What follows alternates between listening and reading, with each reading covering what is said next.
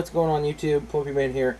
Just got back from running around. Was out shooting out at the range and took the old pistol out and a couple guns out. I was just messing around. I got some footage, but on the way back I decided to stop by Walmart and picked up a little Score. It's not as cheap as some people I've been seeing on the internet. I don't know why. I wish I knew why, but I'll go ahead and show you what I picked up. They had one box of it left.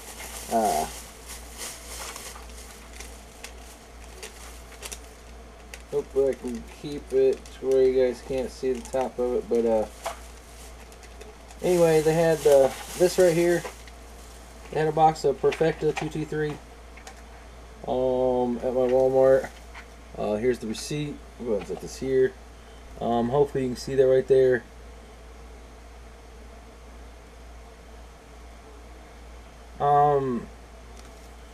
Picked it up today. Sorry. Anyway, they had it for $14.94. Is what it normally costs, but I've been seeing guys pick it up for $11 at their Walmarts, and I don't understand. And I also seen cases of the AR American Eagle 223 stuff, and I've been seeing guys pick up boxes of it for $5 a box. It's still $7.50 something a box, or $7 something a box. My Walmart. And the like this right here, the Perfecta 223. I've been seeing guys pick it up for $11 a box. I just don't have that in my town.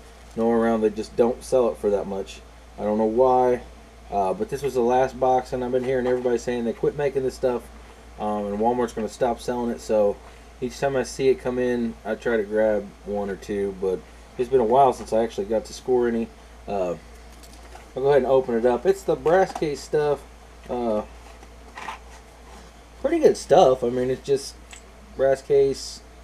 It's even annealed. You can tell just by looking at the tops of the cases themselves. But yeah, Perfecta 223 Remington. A lot of people don't know it, but tool ammo, they make Perfecta. A lot of people don't know that, but yes, they do. I've talked to the guys in the company there more than once on just asking them questions and stuff like that. And I had a problem with a box of Perfecta 357 here a while back.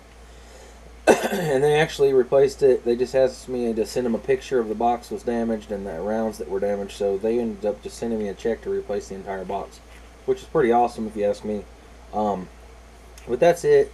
$15 for 50 rounds. You really can't go wrong. If you guys see it, I recommend it. Pick it up. I've shot a lot of it. It shoots just fine in my ARs, in my AR pistols. So, like I said, I don't know why some people are picking up for $11. I wish I could. If I could, I'd buy a bunch more. But anyway, it's not that much more. But $15 for 50 rounds, you can't really go wrong with it, especially brass, and I can reload it. So, yeah, that's the score for today.